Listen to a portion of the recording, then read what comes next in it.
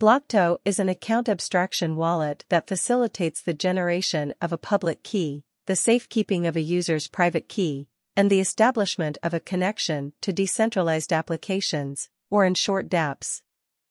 Creating a MetaMask wallet on Ethereum and opening a CEX account.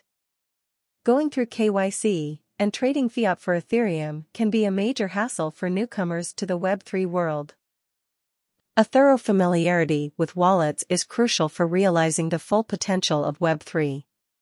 Externally owned account, or in short EOA wallets, are based on the traditional concept of transactions using private keys and user accounts, while cold wallets are offline storage systems that remain offline. MetaMask is a lightweight wallet that facilitates the creation of public addresses and private keys, secure key storage on a mobile device, and the use of decentralized applications, in short dApps.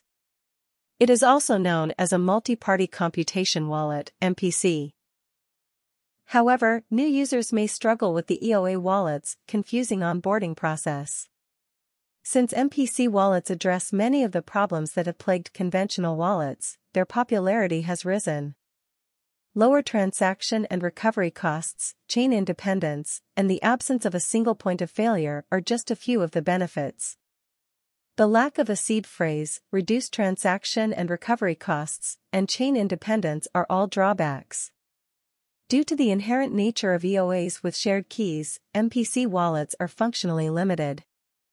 A multi-party computation wallet has problems with off-chain accountability, incompatibility, and lack of transparency. Recently, smart contract, or SC wallets have become popular due to their improved usability and adaptability.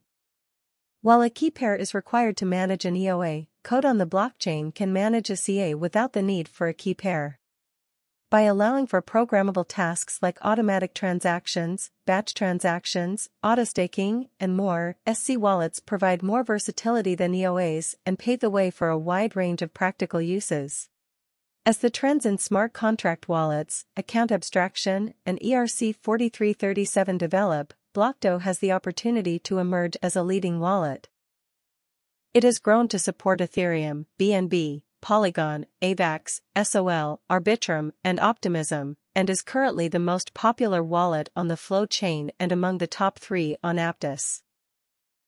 Since 2019, it has served as an account abstraction wallet, thanks to its creators' track records as entrepreneurs and the support of well-known financial backers. It has advanced capabilities like gas subsidies from dApps, social wallet recovery, batch transactions, and multi-signature support. Blocto is a Web 3.0 wallet app with a sleek look, simple controls, and a pleasant experience for its users.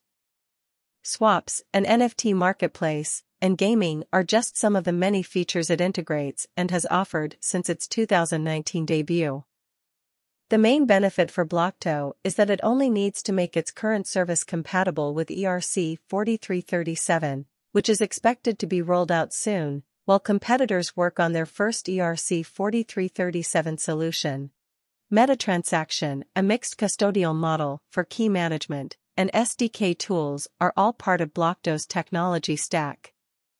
Blocto uses a hybrid approach that combines custodial and non-custodial measures. To enhance compatibility between devices, they provide a number of wallet SDKs. They have over 1.6 million users, have closed their series of funding round, have partnered with Yahoo, Animoca brands, MotoGP Ignition, Line Friends, are the most popular wallet on Flow, rank in the top 3 on Aptos, and have developed BLT tokenomics. While staking may be the primary use of BLT at this time, Blocto's team is hard at work creating new and exciting applications for the cryptocurrency. Leading this charge are Suan and Edwin, who are both seasoned entrepreneurs with a deep well of experience and knowledge. With their combined expertise, Blocto is well positioned to become a major player in the cryptocurrency market, with unlimited potential for growth and success. I'd love to hear your thoughts on this. Do you feel that Blocto is getting enough attention, and what do you see as the future for the platform?